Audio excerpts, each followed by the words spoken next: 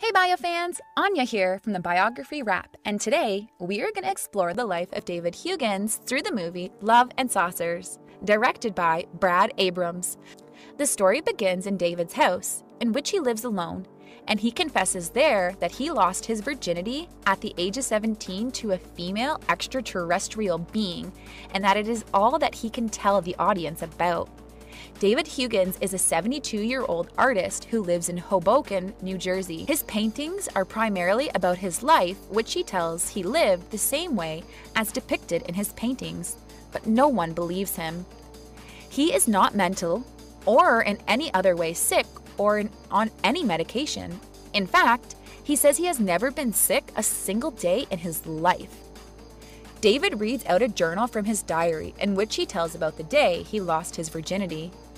He saw two glowing eyes looking upon him, but he was not afraid of them. Instead, he thought of him as friendly and followed him to a place where others were like him, including one woman. They ordered David to remove his clothes and lie down. They touched his body, making him aroused, after which the woman eased upon him and experienced brief sex as he was just a boy who couldn't last that long. David starts by telling his daily routine, which includes drinking coffee, writing a script he has recently been working on, his part-time job at the deli. After returning from the job, he usually paints and sometimes meditates to calm down his thoughts. He tells about the dreams he always had but doesn't understand, and as curious as he was, he uses the I Ching to understand the meaning of his dreams. He says that he has always enjoyed impressionistic art, and it was the motivation that drives him towards painting. He also enjoyed science fiction, and so he shows his collection, including thousands of science fiction horror movies on VHS tapes. He shares details about his childhood, where he experienced his first encounter with aliens. He grew up in Georgia, and it was of all farmland where he lived, with vast areas having very few populations. His family owned a farm where he and his siblings went to do daily chores and often found arrowheads lying around in the fields.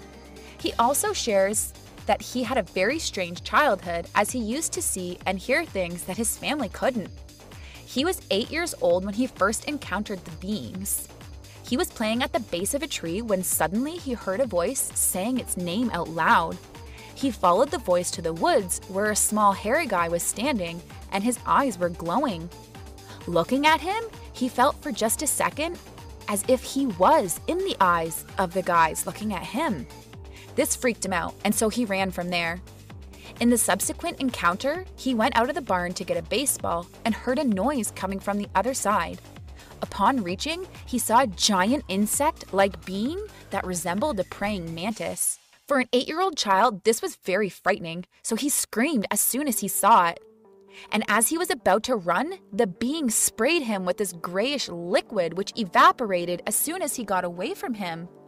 One day, he went to a friend's house and decided to go through the field. While going, he got the feeling that somebody was watching him.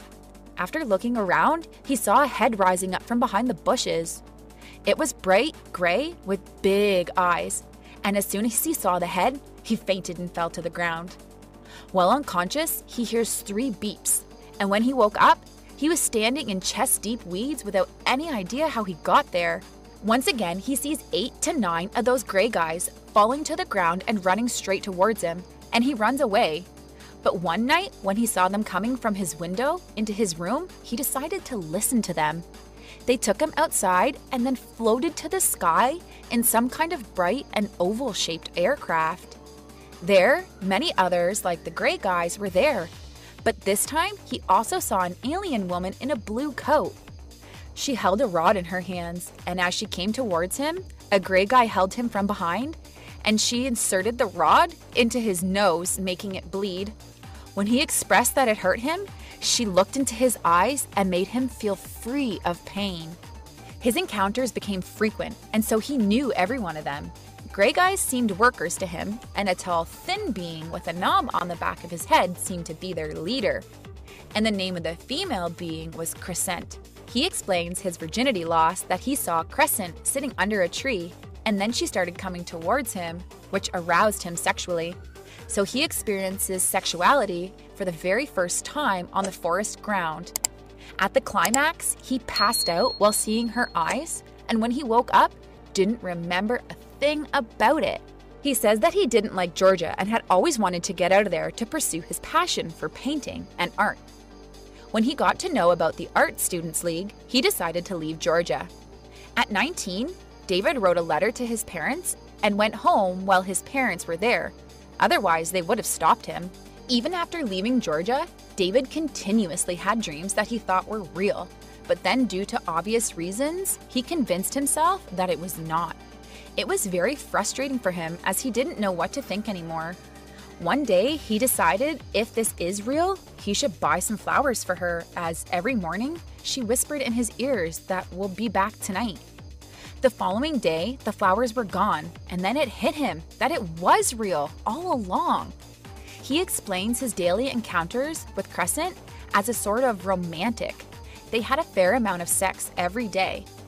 He describes them having sex in only one position as he was basically kind of paralyzed at the moment. She came toward him, so he had nothing to do other than get aroused by her. He considered Crescent as his girlfriend. Although not a girl, he felt that they were in some sort of romantic relationship with each other. One day, Crescent came to him very stressed out, telling him that she had a baby from David, but it was dying. She forces her to take him to wherever the baby was, and although he was not allowed there, she took him. The baby was in Crescent's arms, not moving at all. But it started moving as soon as David touched it. Then the insect is being taken to a room full of babies. And when he asked whose babies they were, to his surprise, all these babies were from David's, from every time he had sex with Crescent. Whenever David had an encounter with the beings, he always used to forget about everything afterwards. In August 1987, the beings had left David alone for a very long time now. During this while, he got married to a girl and also had a child named Michael from her. But he always felt the presence of something beside him staying in his home. He started acting paranoid, and when he heard about Bud Hopkins, a researcher about extraterrestrial beings, he went on to buy one of his books. And upon reading, he found all the things that happened to him were written in this book too. Every memory of those beings which he had forgotten came rushing back to him. All those memories at once traumatized him, but he decided to paint all his memories, and when he did, he felt a sense of relief. And from then onwards, he just paints and paints about them. He gets divorced several months after reading Bud's book. David's son Michael, along with the owner of the deli that David works in and his neighbor, are interviewed, and they all say that although they have never experienced anything like that, they completely believe David's side of the story, as he remembers everything in such detail, and his paintings tell his story very beautifully. The founder of SPACE, an organization for extraterrestrial encounters, and the professor of an esteemed university also give the interview sharing their views about David's experiences and said the same thing. He was telling what was the truth for him as loud as possible he could. Those paintings that he does are not mere imagination or science fiction. They are inspired by what he actually experienced. On the day of the exhibition of his paintings, David feels very excited to see the look on people's faces and listen to their views, opinions, and questions about his encounters. When asked, David tells that he wants people to take with them after the expedition the mere possibility of a different reality, that they believed in the truthfulness of his story and his paintings, and that only would be enough for him. At the end of the day, he is happy to answer everyone's curious questions about his experiences and the calmness he got just by sharing his visions with everybody else. It was a perfect day for David. That's it from the movie Love and Saucers. If you enjoyed it, consider subscribing. Let me know what you think of this true story, and make sure to check out this next one.